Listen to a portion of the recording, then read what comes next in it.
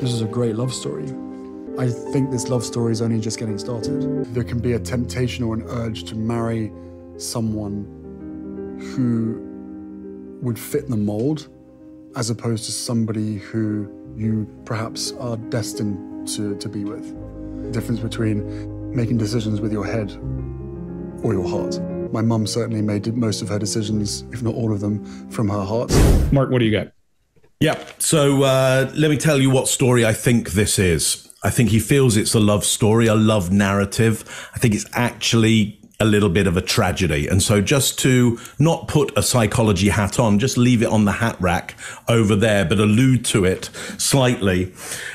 We tend to repeat things that are unresolved. What he says is that that there's a tendency within the family to marry people who fit, but he alludes to his mother being somebody who didn't quite fit, and that's the tragedy of her. She didn't quite fit. Okay, so now he's alluding to he's going to break the mold by being with the partner that he's in right now.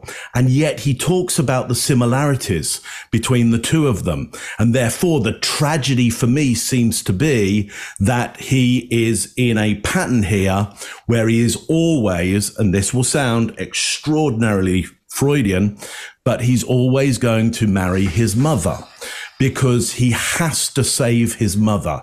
He didn't save his mother when he was a child, and he will place himself in the opportunity of saving his mother from the same kind of pain that eventually he would suggest, ran her to her death. It is, as he says, history repeating itself, but not quite in the way that he thinks it's repeating itself. History doesn't repeat itself, it rhymes. And the rhyme here is that he is destined, we would say in that tragic sense, he is destined to have a relationship with somebody and put them, or both of them, get into a situation where she will need saving, and he'll finally be able to save his mother, if that's a possibility.